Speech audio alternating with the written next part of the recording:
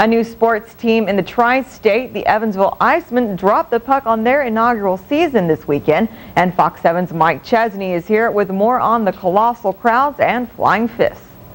And Kelly, lots of hockey fans, for them, Rule 56 in the NHL rulebook is the one they like the most. That's the one governing fights. Now Suander Ice Arena is playing host to the All-American Hockey Association. Games in the league can be intense, sometimes violent, and the players know it, and the fans, they're counting on it. Isaac Coy is a forward for the Icemen, an Indiana native, and a USI student. He knows from experience it was anything but an icy reception for the Icemen this weekend. I was actually pretty surprised to see 1,200 people. We're in the state of Indiana, the basketball state, so you don't expect too many hockey fans.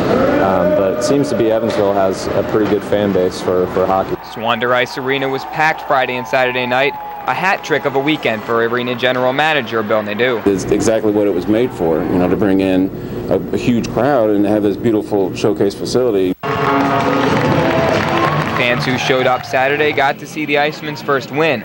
They also saw this. At the end, it was kind of, fluky. I think the blood and the display made it look a lot worse than it really was. Still a nasty fight nonetheless. This guy broke his nose and needed dozens of stitches.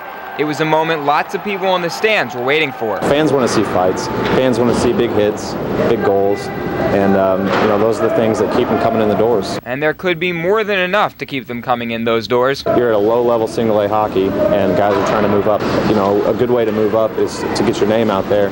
And if you're a fighter, then you're a fighter.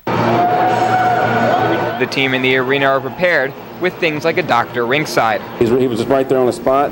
He noticed that this kid was losing some consciousness, and so he's like, call an ambulance. So immediately we got up there, and within a matter of minutes, ambulance was here treating the player. But Nadeau says he expects the team to be a big hit, especially with its youngest fans, not for the fighting, but because it's sound, fun hockey. Now, if you want to check out the goals and the fights, the team has 19 more home games this season. There's a link to their schedule on our website, tristatehomepage.com.